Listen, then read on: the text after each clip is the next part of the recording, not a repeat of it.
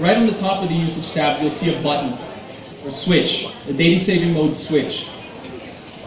You got to make sure that that's on, because what that does is it turns on the functionality of the app. It allows you to see the offers we want you guys to see, and it gives you the functionality of controlling the control tab as well. So before you start, just make sure that that switch is on, okay? Let's start here at the Offers tab. The Offers tab it's really the home base of this app. It is the most active, it'll be the most vibrant part of your entire experience with Globe Switch, okay? And quite simply what it does is it shows you the life cycle of all the offers that you're trying to avail. What do I mean by that? What we'd encourage you to do is we'd encourage you to first look at the Hot Deals tab, located right here. Perfect. The Hot Deal tab essentially lists all the offers that we have on a discounted basis. So if what you're looking for is a deal or a discount, this is really the place to start. This is where you want to be looking. And for those of you who recently downloaded Globe Switch, what you'll find is that all the apps are listed under the Hot Deals tab. This is not a mistake, okay? We've put essentially all apps there because we've given 3 free trials for each individual app, okay? So if you actually aggregate that up, that's a total of 3 gig of free access to over 50 apps. Those of you in the press, write that down. That's big. Okay? So if I were to avail of a particular app, let's say I want to do a free trial of Clash Royale, which is available here. All I have to do is simply click the free button. What happens is it takes me to an offer summary page. Okay? Stop scaring me, Ray. And quite simply, it's think of it almost like a checkout counter. It just summarizes the offer that you're trying to avail. In order to activate that offer, you just click the button at the bottom that says accept the free offer. And what will happen is Switch will begin processing that request.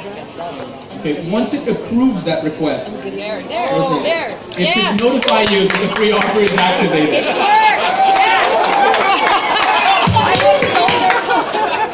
Yes! Okay? Once the offer becomes activated, it is listed under the activated tab here at the top. So you should find it there. That basically indicates that you can avail that particular offer that you've activated. Right here under the activated tab, we have Clash of Clans and Clash Royale, both with 2 different buttons. One has an install button, one has an open button. The main difference of that is Switch knows whether you've installed the application of the offer that you're trying to avail. So if you have not installed the application, right next to the app, you should see the install button. What that does is it takes you directly to the Google Play Store and allows you to install it directly from there. Fairly simple process. So let's say you have availed of a series of free offers and you want to use a particular application on a more consistent basis. Where then you should go is the Available tab. Okay? The Available tab lists all the offers we have for each individual app. And what you'll find here is that we've provided 3 SKUs for each individual app. To view the SKUs, you just click the Details button right next to the app itself. So let's say I wanted to see all the SKUs of Clash of Clans. I click Details, and it'll show me the prices of all the SKUs. So the 1 day, 1 week, 1 hour, 1 day, and 1 week SKUs. So you can really kind of select the type of experience that you want with each individual app. You know, I kind of want to take a step back here and note something about this particular tab in Globe Switch. You know, traditionally for prepaid users, in order to avail certain promos, they've typically had to use SMS or USSD to access those promos. What Switch does, it really simplifies the process. You can get access to all this mobile data and all these apps really at the push of a button. Okay, we've simplified it for everyone here. As soon as you exhaust a particular offer, let's say my free trial is expired, you can find, it'll be listed at the bottom tab known as the recently expired tab, which you see right here at the bottom. Okay? So that kind of gives you guys an indication of how you kind of track the life cycle of your offer. If you want to see a free trial, if you want to avail of a discount, you can find it in the Hot Deals tab. As soon as you activate it, it notifies you that's in the activated tab. If you want to see the other SKUs available, you go to the Availables tab. And if an offer is expired, it's under the Expired tab. Fairly straightforward, right? Moving on.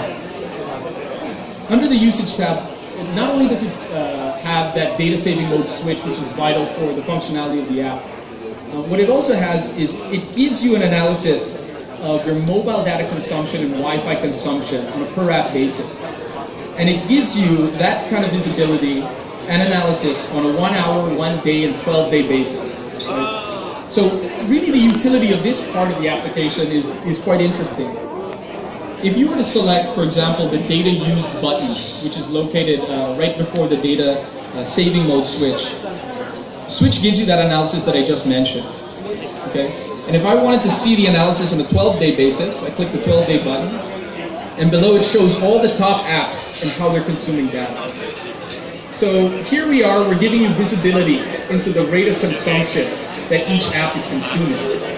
And what's actually interesting is that when you start using this part of the app, you'll start noticing actually which apps are consuming unwanted data charges in the periphery. And that's actually where the next tab kind of comes into play.